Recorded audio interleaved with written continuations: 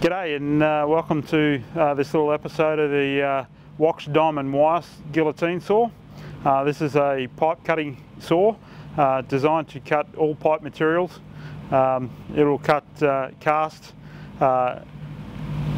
steel, ductile, cement lined, concrete reinforced, heavy wall PVC, heavy wall HDPE, and it will also cut AC as well.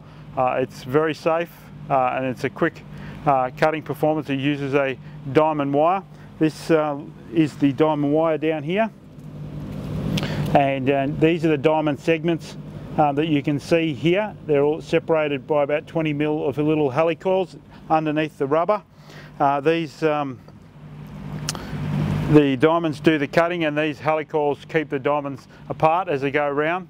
And as the wire wears, the little helicoils come off, which is an indicator that your wire has worn. So this is the 416, 4 inch to 16 inch. In our terms, in metric, this will cut anything between 80 and 400 mil pipe.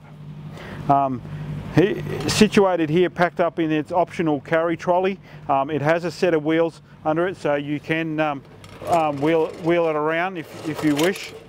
To remove the saw, we just take this little band off over here and lift the saw out and set it down. It will come with this pump pack here. We must have water running on the saw, so this is really important. Fill us up with water, pressurize it, plug it into the saw. You must have water running on at all times, no matter what the material is, to cool the diamonds down.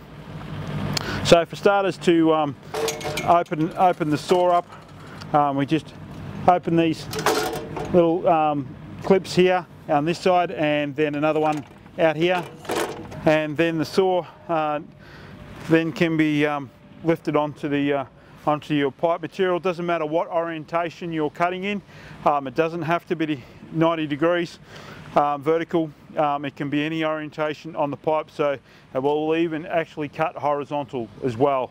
So it can be any side of the pipe. To get into the saw, we open that at the top here, and then open it out. At the top here we can see our drive pulley, and down the bottom there we have two idle pulleys, and the saw rotates around like this, and as the operator winds the saw down, the front of the saw comes down as it cuts the pipe. So it's really simple and safe. The saw is attached to the pipe, so once that's secured to the pipe, it can't jump off or move around. And all the operator has to do is stand here and wind this down. So it's a very safe method of pipe cutting. You can also undo these side pieces here and open up the entire saw.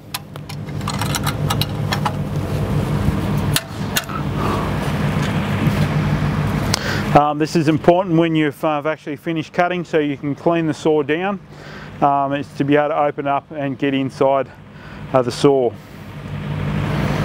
Okay, so once you've got the saw on the pipe, you then need to release this chain.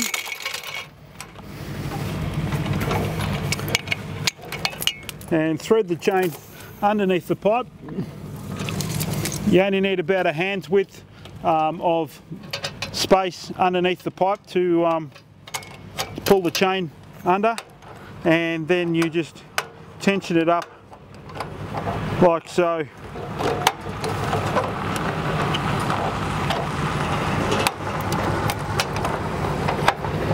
And make sure it's very tight. And then when we get our water bottle,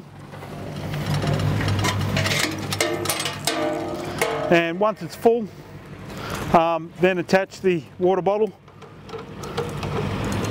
like so, and we must have there. So this is a hydraulically driven saw. So there's two quick disconnects in the back here, pressure and return, and the on-off switch is simply operated through the top here to turn it on and to turn it off. This can be driven from a hydraulic power pack, just a 2000 psi 30 litre a minute unit. Anything that will drive hydraulic power tools, hand tools, it can be used, or quite commonly a lot of our customers use the auxiliary hydraulic connections on their excavator that they've used to open the trench up in the first place when they're cutting pipe. So that's how it's powered. Once it's attached, we always say a standard bucket scoop either side of whatever the pipe you're cutting to give the saw clearance to go down either side.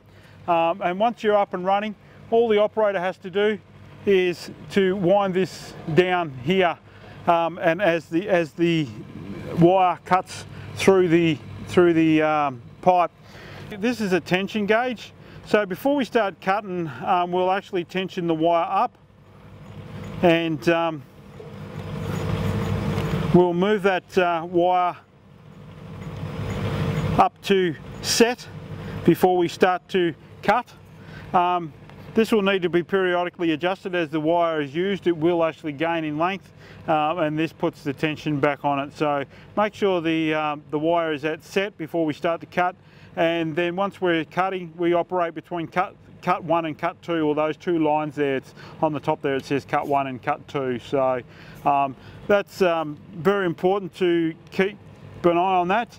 Once you've actually used the saw for a while, you will actually get the feel of it. And looking at the bow in the wire, we don't want too much of a bow in the wire. We don't want to load the wire up too much, just let it cut its space. If the pipe starts to actually squeeze, if it's offset, you can just stop winding and let the wire bore its way through. The diamond wire's actually got a twist in it, so it will actually bore as it's going around. That's one of the beauties of the wire, the diamond wire, is because that's why it's using the diamonds on all sides. It's getting full use out of the saw. So as I said, it's clamped to the pipe. It can't jump off and get you or jam and cut you. All you've got to do is wind this handle down and take the front of the saw down as the wire goes through the pipe. So very safe, very simple to operate, very quickly. This particular pipe that we're actually strapped to, a bit of ductile cement lined here, it would probably take me around about 3 minutes or less to actually cut. So it's a pretty quick method.